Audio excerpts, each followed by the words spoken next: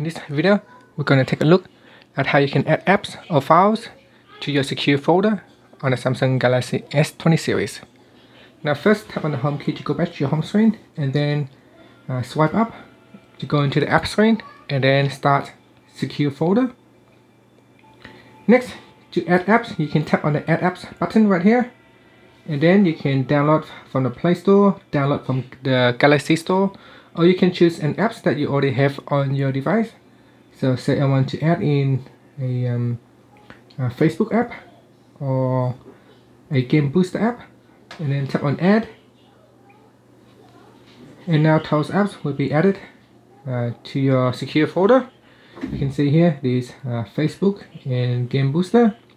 At the moment it is flashing because it is currently installing, so wait until it has finished installed and you can use it. And that's it. So if you tap on it, you can launch Facebook and then sign in. And that's how you can add apps or files to your secure folder. Thank you for watching this video. Please subscribe to my channel for more videos.